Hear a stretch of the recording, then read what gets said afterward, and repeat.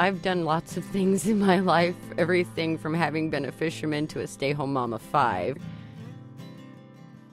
I've been a cheerleading coach, a brownie coach. I've been everything a mom can be. And all the while I've been me, which is this spiritual being underneath it all. So it just makes sense that I would be here.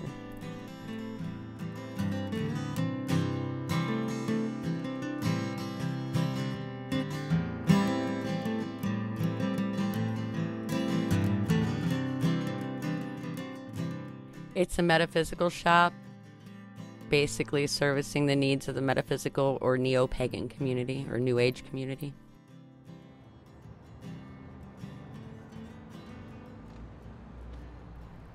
My friend Amanda started this business 23 years ago. She couldn't be the owner of the business any longer, her physical sicknesses and things like that. She gave me the offer. I didn't take right to it because it's a lot of responsibility. It took a lot of thought, and the day that I decided, I've never been so excited.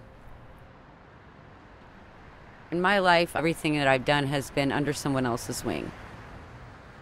This is mine.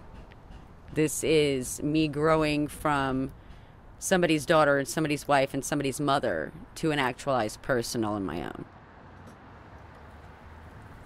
Having a voice in the community, to being able to give back, it's a way for me to be creative and spiritual and giving and still get what I need to live on. So it's perfect.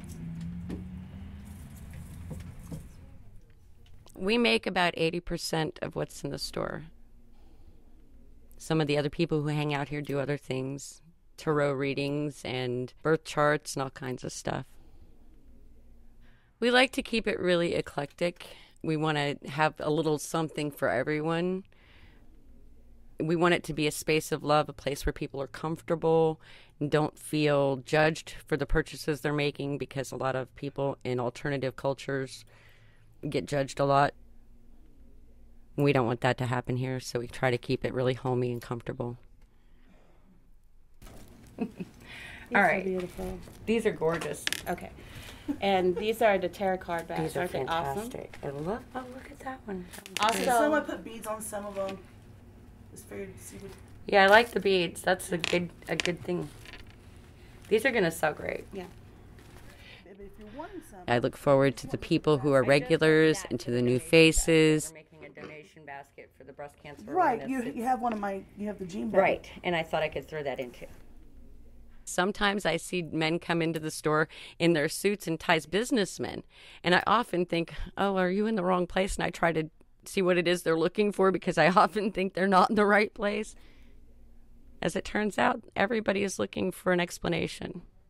Everybody's looking for the why.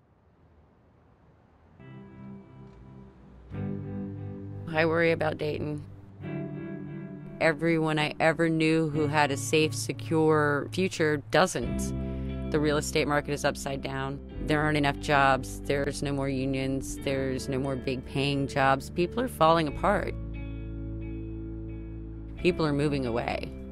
I mean, it used to be we were NCR, we were GM, we were Delphi. We're not that anymore. And what Dayton needs to do is find an answer as to who they are. A prayer is a wish, is a spell. It's all the same, because it's working on the electrical energy that you produce with your will, with your intention. What you put out comes back, period. Here's my favorite quote, and I made it up. Grow something every day. I don't care if it's an idea, a child, a project, your mind, your imagination, your heart, a relationship, a friendship, a garden. I don't care what it is. Grow something every day.